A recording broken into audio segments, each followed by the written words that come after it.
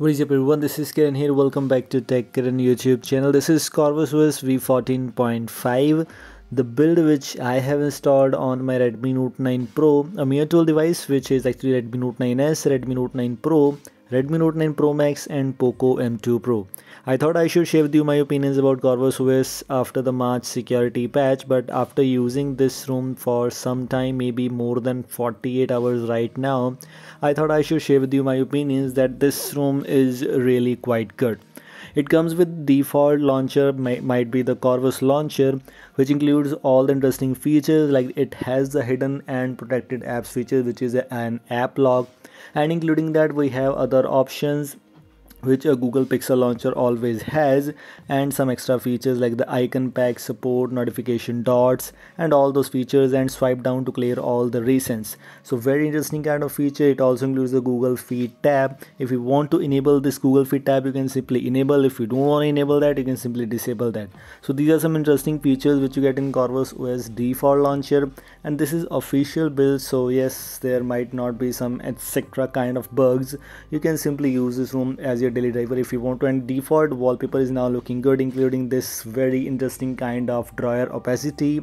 This looks quite impressive. The dock opacity is good.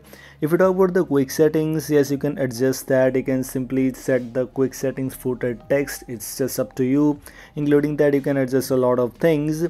It also have the screen recording option available, where you can simply record from microphone, show touches on screen, but it doesn't include the FPS info and bitrate and other options. So this might be the thing which is lacking, but the thing is it still have all those features. You can simply record your gameplay if you want to play PUBG and etc. You can simply record your gameplay if you want to, and also that screen record option is available in the power menu options also. So it's just up to you if you want to use it from the quick settings, if you want to access it from the quick settings, or if you want to access it from the power menu.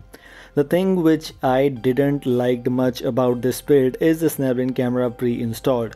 There might be Google Camera Go edition, there might be other options, but it has this kind of option available.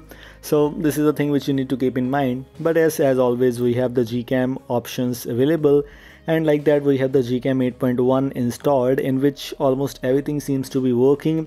I'm using this Gcam from some time. It doesn't include any kind of details for this Gcam 8.1, but yes, this is Gcam 8.1. You already saw my review on Gcam 8.1 maybe, and like that this includes all those features. If you want to use a portrait mode, if you want to use a camera mode, you can simply use, and the best part is you can simply record videos in 4K, but 4K 30 fps is supported, 4K 60 fps is not supported, but the 1080p 60 fps is supported and working very well. Including that, the drawer opacity is kind of an issue, and it includes this brightness slider options available. You can simply scroll from your status bar if you want to increase or decrease your brightness on your device brightness. So these are some interesting features. Including that, it also includes a Dolby audio pre-installed. This is kind of a Moto Dolby audio. If you want to use it, you can simply use it, and it is available pre-installed. You don't need to configure anything. If you want to use these kind of things, you can simply use them. I also have a dedicated video that how you can install this Dolby Atmos on your device. So if you want to install it, it's just up to you. Let's take a look at the CPU throttling test, that how's the performance so far. In my case, I got these kind of things you can see in this graph right now.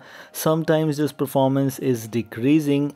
So the thing which I was looking for, that this is Corvus OS, this might be one of the performance focused ROMs, but this might not be one of those, because we have other ROMs which has better kind of CPU throttling tests right now, test results. But in this ROM, the CPU throttling test results are not that much up to the mark. So it's up to you if you still want to use it or if you don't want to use it. I just wanted to share with you all those stuff which I got there. And also let me share with you some other things about this thing, that I try to play some games here like it's Fall 9 etc. I also got just little bit of, not much, but just bit of lags and bit of frame drops. So maybe just in my case, maybe it's not in your case, because I'm using 4GB RAM variant also.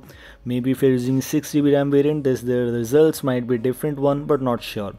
Let me share with you some settings of Corvus OS, some advanced customization features like the lock screen, battery, clock, icon, quick settings, etc.